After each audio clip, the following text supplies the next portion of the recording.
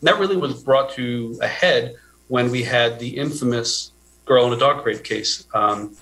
In 2003 or 4, there was a 15-year-old girl who came from an otherwise stable home environment, had a fight with her mom, left to blow off some steam, ran into a girl that she knew from middle school, decided to hang out with her for a little bit, and that set into motion a chain of events that led her being repeatedly sexually assaulted and repeatedly sold for sex over a 30-day period in West Phoenix.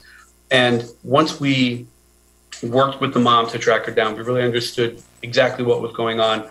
We engaged a lot of resources to locate this girl. And when we did, we found that she was in a dog crate, medium-sized dog crate, where she was huddled up in basically a fetal position under a box spring of a bed, covered with a piece of plywood with a mattress on top.